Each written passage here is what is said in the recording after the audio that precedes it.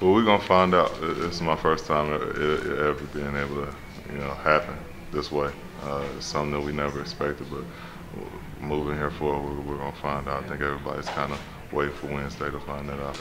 We just know we weren't performing how we know we could have, and with all the talent that we have, I think everybody knows it could have been a lot better.